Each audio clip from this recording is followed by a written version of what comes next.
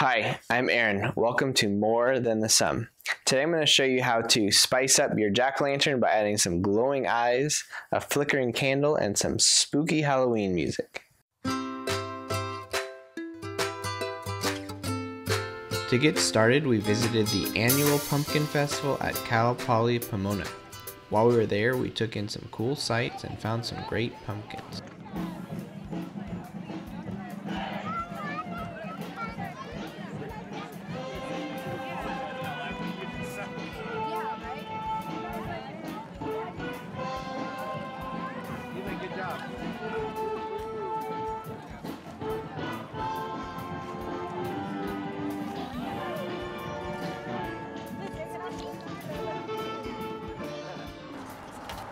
Next, I cleaned and carved the pumpkin, and I made sure to cut eyes that were big enough to fit the lights that was going to stick in there later.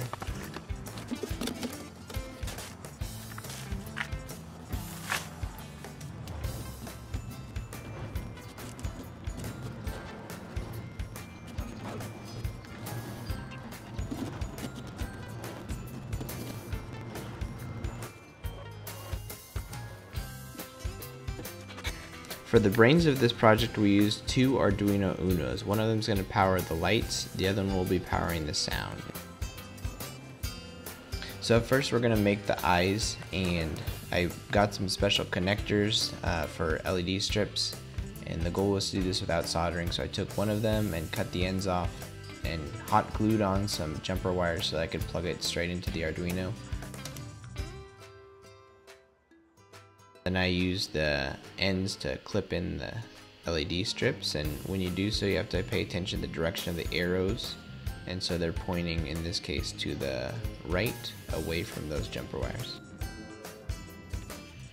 I took another one of those connectors and cut the end off and stripped the end with the scissors so I could glue on the jumper wires. This additional connector is going to allow us to connect 4 LEDs that we're going to use to program and control a candle that will stick inside the pumpkin.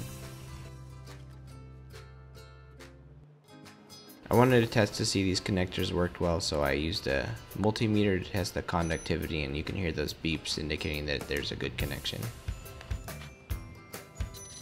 The last piece that needed to be prepared before we could build the circuit was the speaker.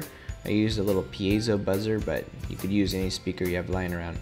I bent the ends of some jumper wires and glued them in place.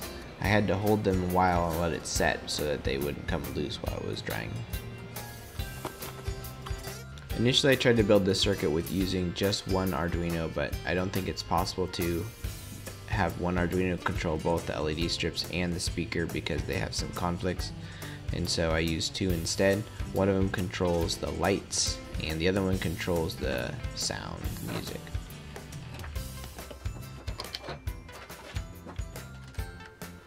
Now it's time to upload the code to the Arduino, so I ran it. Once I started going, I realized I'd connected the LEDs to the wrong pins. The ones that were supposed to be the eyes were acting like the candle, and vice versa. I went back and edited the code so I could switch the pins they were connected to, and then I re-uploaded it, and it all worked great from there.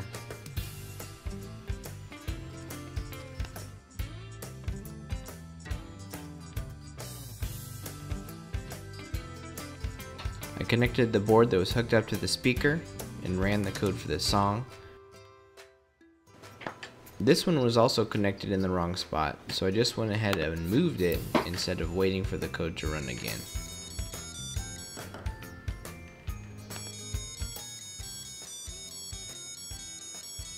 For the song, I used the theme from the movie Halloween, and the code you see up here are the frequencies of all the notes from the song. And then down here we have the notes in the order they are played. We also have the total number of notes in the song and the length of the notes. It's pretty simple to go back and change out the song just by replacing the notes and then updating the frequencies and the number of notes as well. The Arduino has a spot where you can plug in a DC adapter, but the simplest way to power this is just using a cell phone power bank. You can see how quick it is. You just plug it in with the USB port right into the Arduino, and it will fire right up. All that's left is to put it all together.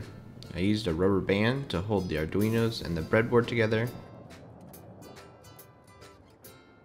and then place them inside a plastic bag to keep them from getting pumpkin all over them.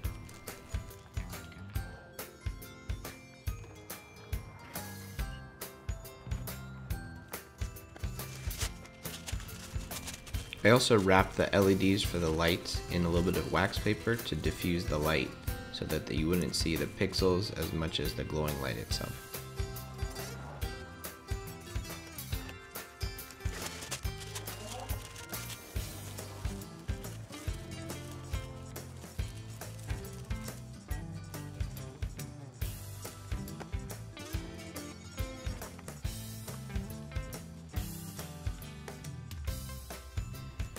Finally, I stuck the electronics inside the pumpkin, and I used a couple of pieces of paper clip and folded them kind of like staples so I could hold the eyes in place.